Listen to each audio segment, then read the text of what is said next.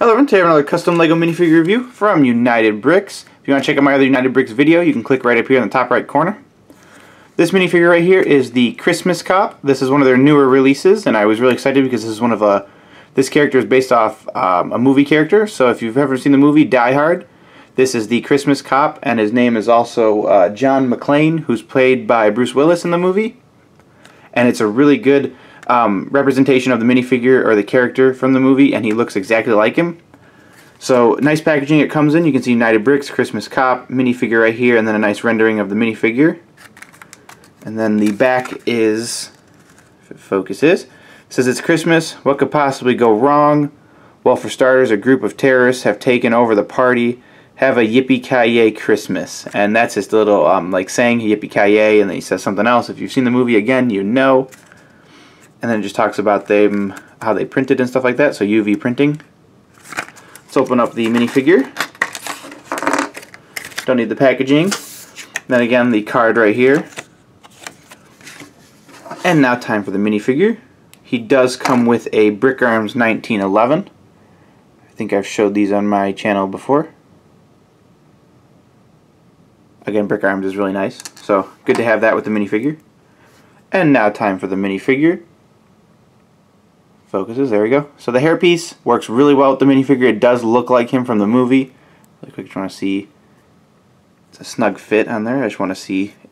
The head came off. If there's back printing, I don't see any, so I'll leave the head on for now. Let's let it focus, and there you go. You can see the minifigure's face. He's got that 5 o'clock shadow. You can see all the cuts and scratches on his face. A little bit of some blood. Again, if you've seen the movie, you know he's, at this point in the movie, he's really beat up. Wrinkles in the forehead, wrinkles around the mouth. Really nice. Coming down to his chest and torso, you can see there's a blood stain on his chest. You can see his chest through his tank top. Sweat marks on near the armpits. Again, he's got a gun right here. You can see wrinkles at the bottom, wrinkles in the tank top, more blood on the shoulder. I think, yeah, that's just, he's got there's a lot of sweat on him. That's why I was trying to see closer up. So that is sweat. Then coming down to his waist and torso, you can see he's got a belt on, belt loops, belt buckle, really nice. Lots of detail in there. You can even see the holes for the belt, like inside the belt to buckle it up. And then coming down to his pants, or legs and pants, he's got the gray pants on from the movie. There's holes in it. You can see even stitching on it, creases in the pants. And then in the movie, he doesn't have shoes on. So right here, these are his toes, which is really funny. They look, because they're circular on a square foot. But that's a nice detail, and it's very, very done well. Done very well, sorry. You can even see it's printed on gray, so the flesh tone works really well because it actually doesn't look like it's printed on gray. It looks like it is flesh tone, and the gray was printed on that. So great job to them for doing that. Coming to the side, you can see he does have a tattoo right there. And then there's a blood. You can even see his muscles. He's pretty swole. Again, printing on the side. A little hard to see because the lighting. Hold on. There we go. You can see sweat under the armpit and a crease right there in the tank top. And then the belt right here again. And then coming down to the side of the pants, you can see he's got his foot wrapped up. There's blood because he did step in glass. And then you can see there's a pocket in the pants.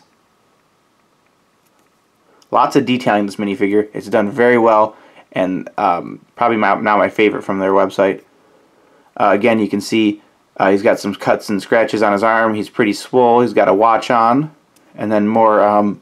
You can see no sweat on this side, but there is a crease in the tank top. Then he's got the belt, pants, and then no bandage on this foot, but the flesh tone feet is really nice. And then coming to the back, you can see a bunch more sweat and dirt. You can see the back muscles, contours to it, where it's open on the neck, where it's open on the arms. Really nice. Again, lots of detail. And then he's got the belt on. You can see all the holes for the pants and then the belt. And then the back of the pants, no printing or any details at the back, but there are the feet. So great job to this minifigure. Just really check. This looks exactly like the character from the movie Die Hard. Let's put him on his base plate. There we go. If you want to get this minifigure, link will be down below, of course. Don't forget to check out my other United Brick video right up here. It's Walking Dead.